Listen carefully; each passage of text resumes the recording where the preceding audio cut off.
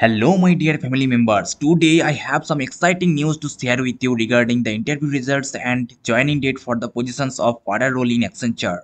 The candidate who has written their exam on 23rd July and given their interview on 1st August for further role, they got the task mail within 20 days.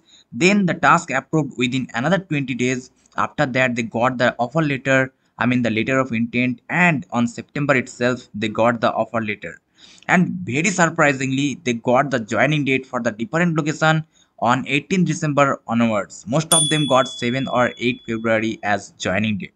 And here are the proofs. Dear candidate, we are pleased to extend to you the opportunity to join Accenture on 7th February 2024. As you kickstart your career at Accenture, will be your point of contact and will support you in your smooth transition.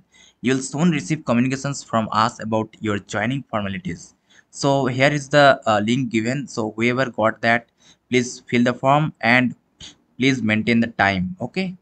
So as I observed, some students got Bangalore, Kolkata, and some student got for Hyderabad location. So congratulations to all of you for reaching this exciting milestone. But what about those who interviewed or task approved for SASA, AAC or AAAC roles? If you have not received your approval yet or have not received the task mail at all, or even if you are still waiting for the offer letter or joining date, don't lose hope.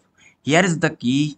If your wait has been longer than 3 months, it might be worth considering other options. But if it has been less than that, please have patience because your opportunity may be just around the corner, right? So as you can see, one of our friends asked about offer letter and they gave this response stating that there are number of applications in the same queue, so you have to wait, right? So remember that new beginnings often come when you least expect them. So keep your spirits high and your hopes even higher.